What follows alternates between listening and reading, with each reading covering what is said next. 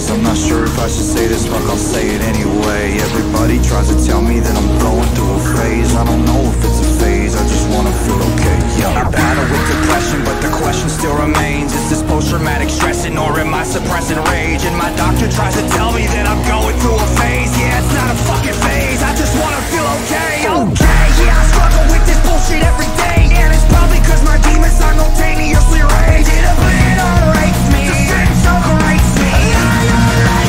I'm about to break down, searching for a way out.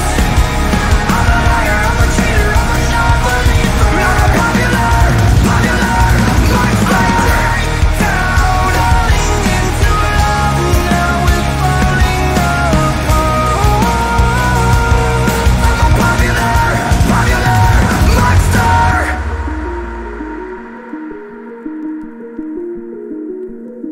I think I'm going nowhere, like a rat trapped in a maze. Every wall that I knock down is just a wall that I replace. I'm in a race against myself, I try to keep a steady pace. How the fuck will I escape if I never close my case? Oh my god, I keep on stressing. Every second that I waste is another second sooner to a blessing I won't take. But my therapist